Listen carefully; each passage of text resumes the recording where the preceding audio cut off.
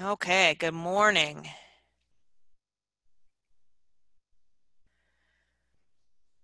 Welcome to our worship service for Sunday, June 21st. Join me in our opening prayer.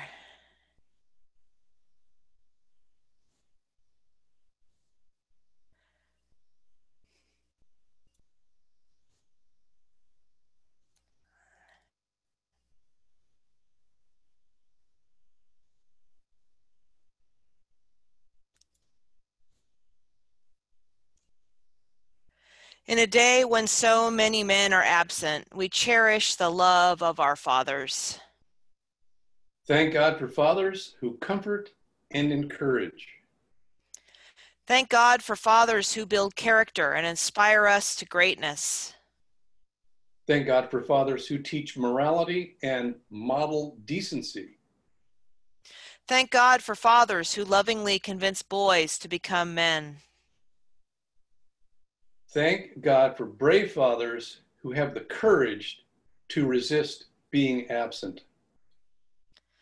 Lord, on this Father's Day, may we encourage more men in our community to pick up the mantle of fatherhood. Amen.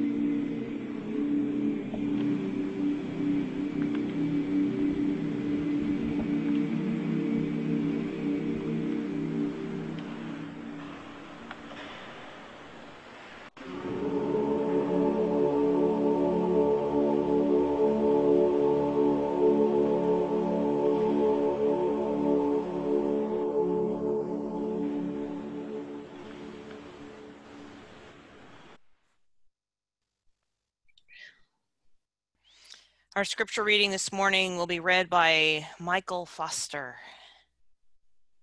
Today's scripture reading is from Matthew 10:24 through 39. A disciple is not above the teacher, nor a slave above the master. It is enough for the disciple to be like the teacher and the slave like the master. If they have called the master of the house Beelzebub, how much more would they malign those of his household? So, have no fear of them, for nothing is covered up that will not be uncovered, and nothing secret that will not become known. What I say to you in the dark, tell in the light, and what you hear whispered, proclaim from the housetops. Do not fear those who kill the body, but cannot kill the soul. Rather, fear him who can destroy both soul and body in hell. Are not 2 sparrows sold for a penny? Yet not one of them will fall to the ground apart from your Father. And even the hairs of your head are all counted. So do not be afraid. You are of more value than many sparrows. Everyone, therefore, who acknowledges me before others, I will acknowledge before my Father in heaven. But whoever denies me before others, I also will deny before my Father in heaven. Do not think that I have come to bring peace to the earth. I have not come to bring peace, but a sword. For I have come to set a man against his father, and a daughter against her mother, and a daughter-in-law against her mother-in-law. And one's foes will be members of one's own household. Whoever loves father or mother more than me is not worthy of me, and whoever loves son or daughter more than me is not worthy of me. And whoever does not take up the cross and follow me is not worthy of me. Those who find their life will lose it, and those who lose their life for my sake will find it. The word of God for the people of God.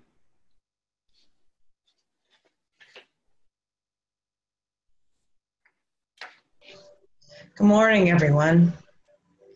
This morning, the title of my message is, Who Do We Listen to? It's an interesting passage that we're talking about this morning from Matthew chapter 10. And there's a lot of competing messages that are coming at us all the time. And it seems like even more so recently. So who do we listen to? Who do we pay attention to? Who should we pay attention to? This text begins with a very interesting statement about the disciples and the master, and then the introduction of Beelzebul. Now, sometimes they want to change that to Beelzebub. And the passage is Beelzebul, which means Lord of the Flies. Now, for those of you who are familiar with the Lord of the Flies, perhaps that takes you back to a place in time. But really, who do you listen to is the theme of this particular passage. Sometimes we listen to ourselves. We get caught up in our thoughts and we go round and round and round and we think about something and we get all wound up about it. Sometimes we listen to other people, friends, acquaintances. We listen to the still small voice of the Spirit. Sometimes we listen to the news, to the media. It makes a difference who we listen to. And really, Jesus is saying, listen to me. There's important things that I want to share with you that you need to listen to. Jesus talks a lot about fear in this passage. Have no fear. Have no fear of them. Have no fear of the one who can destroy the body. Instead, fear the one who can destroy both the body and the soul. So many different messages, so many different pieces that are sometimes shouted from the mountaintops and sometimes whispered quietly. But Jesus is saying in this passage, in many different ways today, listen to me. And when you listen to me, do not fear. Because sometimes the messages that we listen to do stir up fear within us. If we don't know for sure what we're hearing, if we don't know for sure what the truth is, or if it's just too incredibly overwhelming. Sometimes we don't know what to believe. We even have discussions in Scripture about which passage do we listen to, which one do we, who do we follow, which pastor do we listen to, which Scripture passage, from which translation,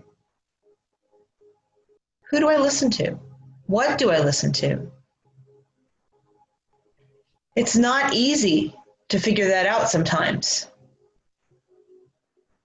Sometimes what we hear can cause problems in our own lives. If we believe something, we hear something and we believe something that's not the truth, that can cause a lot of problems.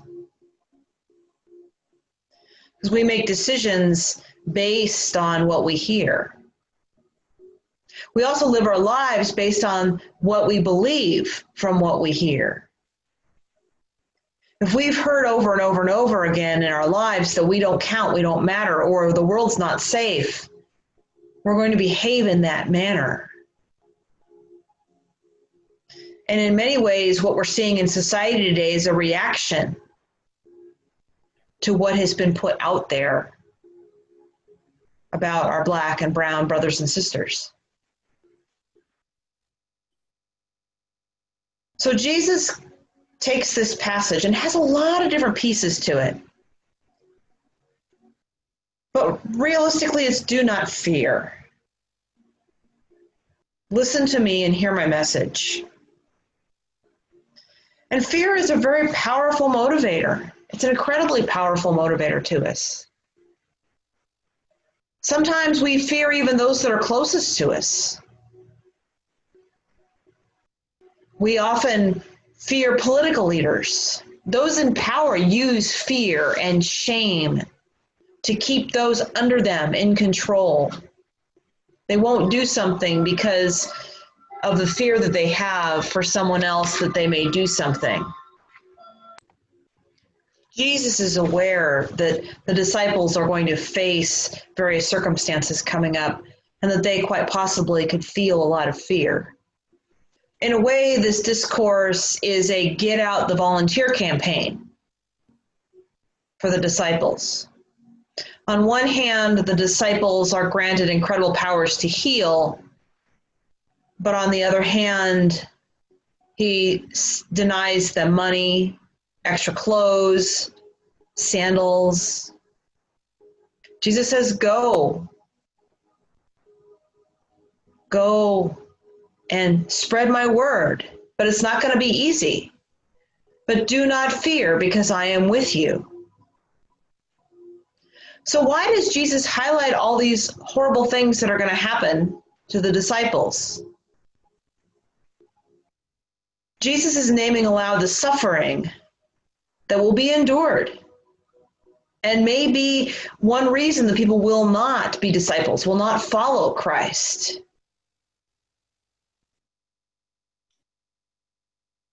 And yet being able to name fear releases them from that grip. Jesus describes these worst case scenarios together with statements of reassurance and repeated calls to resist fear, to not be afraid. The most important element of reassurance lies in the integral relationship that is affirmed between Jesus and the disciples and through him to God. Do not fear. It's a recurrent, dominant message. Jesus says, listen to me because all these things that you're going to hear around you are going to be frightening to you. Listen to me. I will bring you the truth. Jesus offers a warning. Whatever fate awaits teachers or masters also await the disciples and slaves.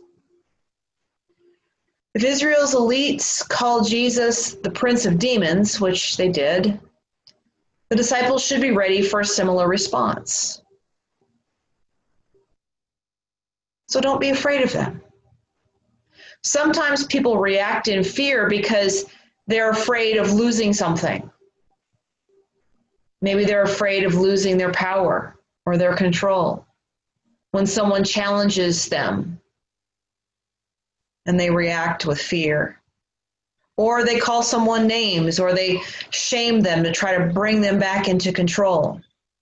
We've seen that through church history with the use of shame and saying that if you do this, then God's going to strike you down.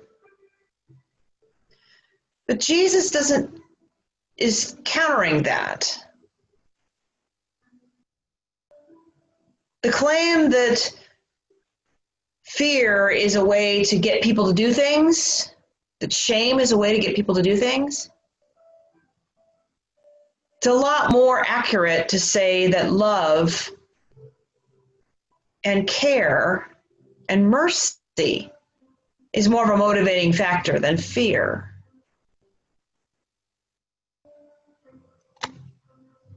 The claim that whatever is covered up will be uncovered, which is mentioned in this passage, arises from the disclosure power of the gospel. Jesus knows that they are taking the gospel out there and it will uncover mistruths and untruths. It'll be part of their mission. They're going to be speaking the truth, and it won't always be popular. Their simplicity, vulnerability, and dependence on God demonstrate the reality of God's presence and character in the face of the world's claim to possess real power, even though doing so will bring suffering to them, persecution. The gospel must now be proclaimed in the light and from the housetops. It must not be hidden. For the gospel proclaimed and lived is the most powerful tool at the disciples' disposal, and still the most powerful tool that we have today. The gospel that brings life. The threat of death, the fear of death, can be a very powerful form of fear. And we've seen that a lot in today, our fear of something that we can't see, a virus we can't see, but also the fear of death through other means. The fear of being controlled by another. Jesus' next expression of reassurance addresses that fear, the fear of death, directly. The right to kill is one of the chief props that the government sometimes uses. Political powers use, kings use, armies use. And Jesus admits that humans exercise their power, but notes that they only have the power to kill the body. They don't have the power to kill the soul. God would be the only one who could destroy the soul and the body. God alone. Therefore, God would be the one to be feared as the one who can destroy both the soul and the body. This represents God's power, but it's not a power like the rulers often use the power. God comes in mercy and love. God knows the sparrows. God counts the hairs on our heads. God knows every little thing about us. God knows that we fear. But no longer does fear have to be the determining force in our lives, because God has the ultimate power with mercy and love. The scripture is encouraging the disciples to remain firm in their commitment to Jesus and the mission that they're being sent upon, even when that mission generates inevitable conflict, even within their families. We still see that today. People make commitments for the ministry, and it's going to cost their family members something. Sometimes it means that their loved one's going to move away. Sometimes if they're married to a pastor, it may mean that they will have to move or give up their job or their work. For families, it means that they may not live in the same place for long periods of time. They may have to change schools, go different places. There's a sacrifice when someone says they want to be in ministry. A sacrifice to themselves as well as a sacrifice to their families. And sometimes, in certain cases, it has divided families. Maybe a spouse feels a call to ministry and the other spouse doesn't agree with that call. It can cause conflict in the family. And yet Jesus says, despite those conflicts, I will be with you. And if you've received a call from God, follow that call, because God will give you what you need. You need not fear. It's going to bring strife. Sometimes being faithful to God does bring conflict. Sometimes speaking the truth brings conflict. Sometimes speaking the truth about Jesus' love and mercy brings conflict. Because being in a relationship with God should be life transforming. It should be something that helps us to be able to face these difficult times. It's something that lives within us, that makes a change in our lives. And if people can't tell the difference between a Christian and someone who's not a follower of Christ, then that says something about where we are in our faith. So Jesus is challenging and saying, there's going to be difficulty. If you say yes to me, that does not mean it's going to be this wonderful, lovely life. There's going to be challenges. There's going to be difficulties. There's going to be strife. And yet if you follow me, I will be with you. You need not fear.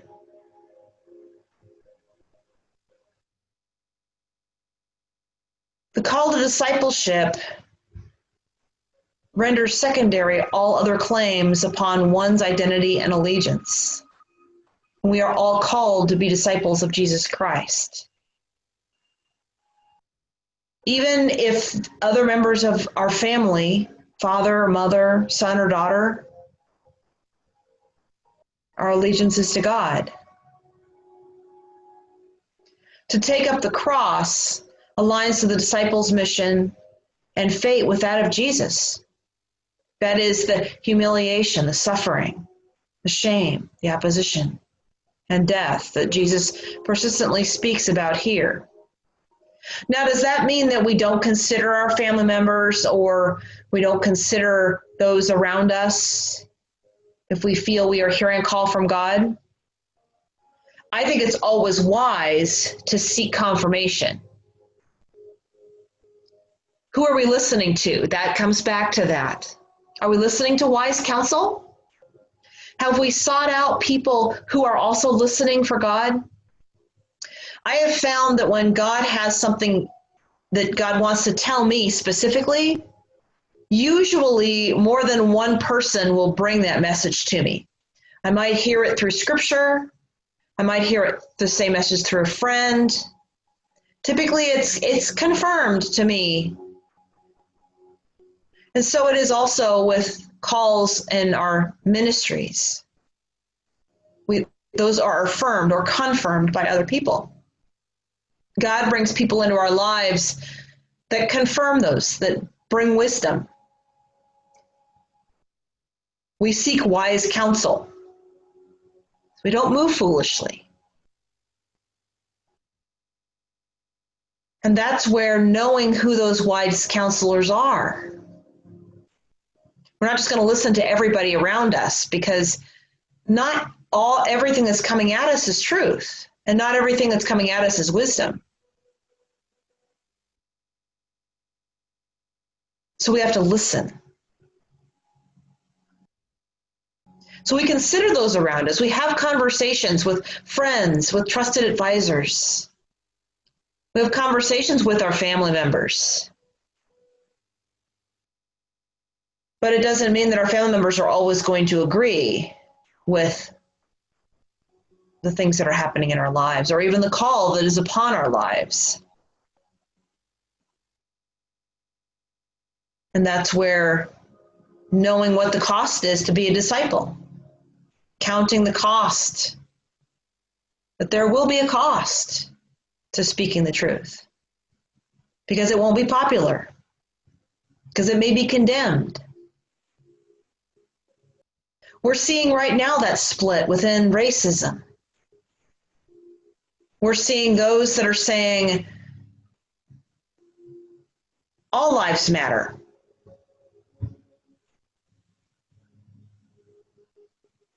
And sometimes I'm hearing people say, I'm not going to speak up because I'm afraid if I speak the truth about what's happening in my society, if I speak the truth about Black lives and about 400 years of oppression and racism, that I'm going to be oppressed too. Remember, I talked about fear. And sometimes we fear the loss of our power, of our control, of our luxury, our comfort, whatever it may be. But we're certainly seeing that dissension even now. And who are we listening to?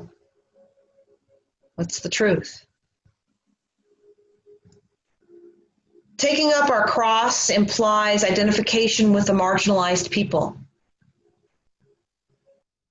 with slaves, with rebels, with the poor, with the unhoused, with the immigrant, with the unpopular.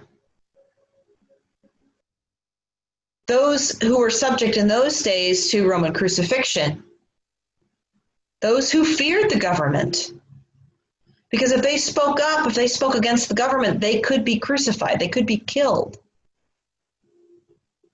because they didn't align themselves with or submit to those in authority.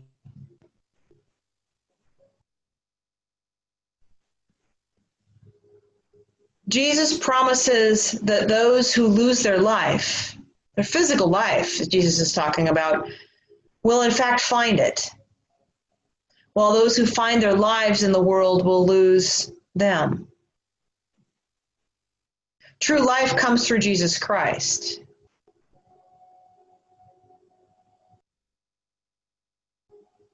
The answer to fear, then, that Jesus is saying in this passage include a clear-eyed recognition of the facade of human power, even those rooted in the threat of death or shame or removal from a position. It's rooted in the awareness of conflict and division that the gospel of Jesus Christ, that gospel of radical love, inevitably produces. And especially the deep awareness and conviction that God is present in this world with mercy and with compassion. Are we willing to take up that challenge? Are we willing to face the fear that inevitably comes along with that? There's a reason that John Wesley wanted us to use our reason to really think through what we're being told and being taught. We're not just swallowing things hook, line, and sinker. I encourage you to take a look at this passage even more deeply and think about the challenges that Jesus is giving us. Do you feel afraid sometimes when the stirring of the Spirit comes inside of you? I know I do sometimes. It's scary to have a candid conversation with someone else that you know has a different opinion than you. They may not like you. They may respond in a way that's less than helpful. And that's where recognizing where who we are and our identity comes from. And that's where recognizing speaking the truth in love, but then also going back to, like we talked about before, being willing to then listen to the other person. Listen like you want to be heard. Because we are going to have differences of opinion. But don't be silent. That's been one of the difficulties we've seen recently with racism. The church has been complicit with this by being silent, by not speaking up for those who are lesser, who don't have a voice. And for many, it is a sacrifice because they're going out on a limb and they're going against others around them who maybe share that power and control.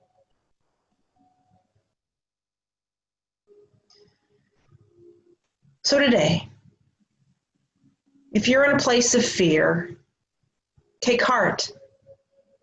Take hope from the place of the God of the sparrow, the God who loves us,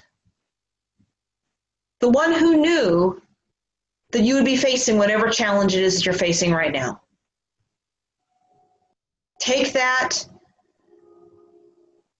count the cost,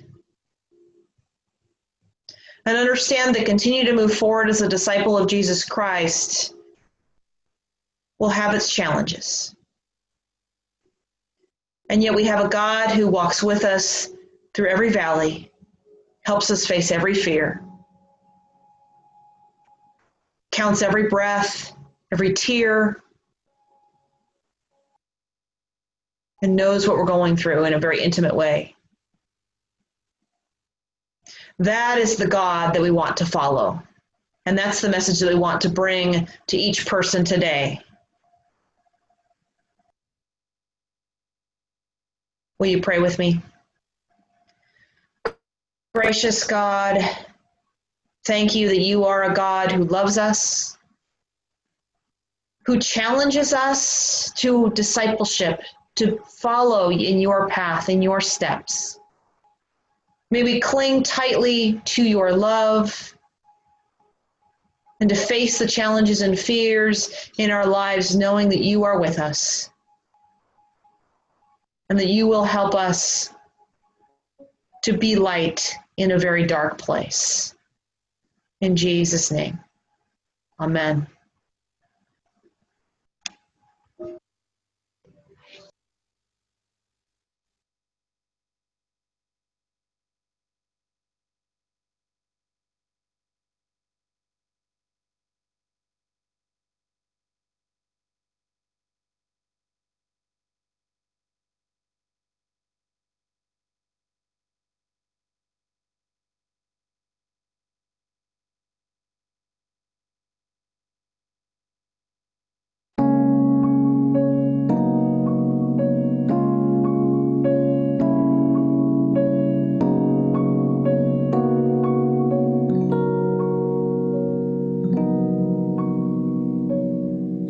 Why should I feel discouraged?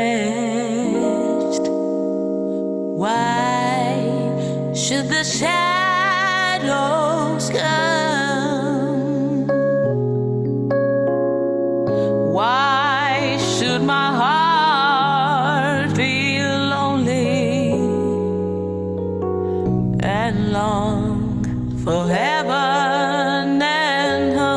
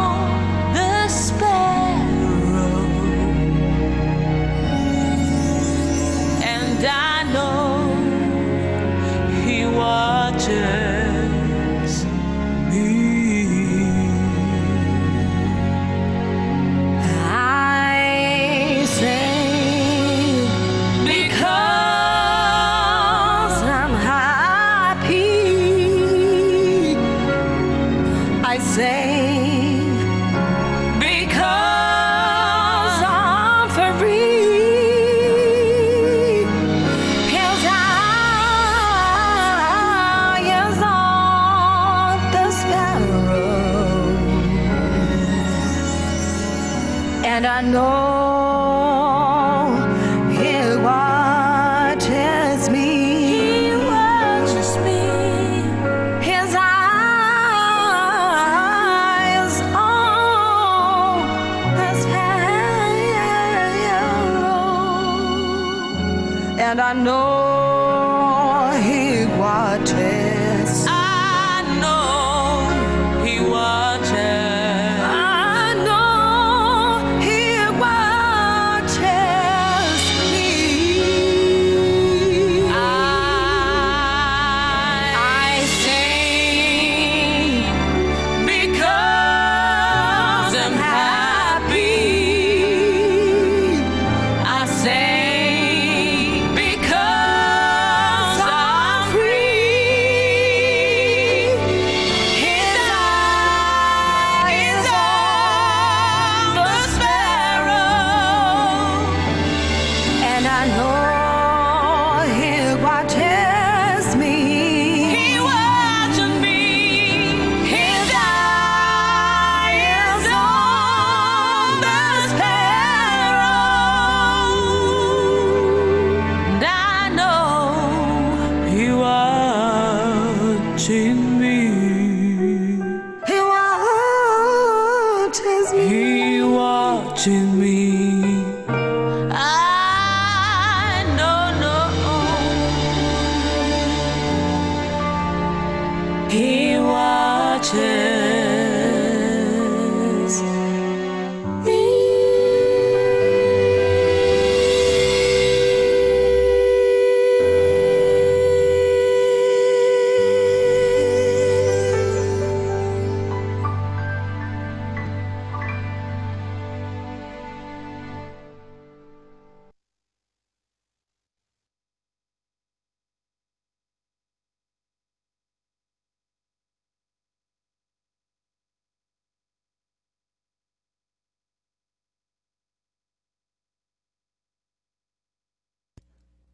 What prayers do we have this morning that we're wanting to share with one another and with God?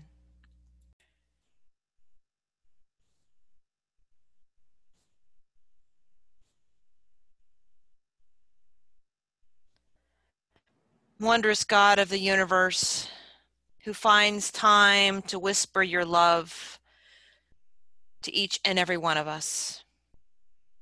We come to your altar with grateful hearts, with aching hearts. When you speak your love into our quiet moments, we thank you for that most precious gift. It's not a gift for us to necessarily hold and hide, but to proclaim from the housetops. May everything we offer to you, may everything we bring to you, our praises, our prayers, both spoken and unspoken today, proclaim your love loudly to a world that often feels forgotten. Let's lift our hearts up to God in a moment of silent prayer.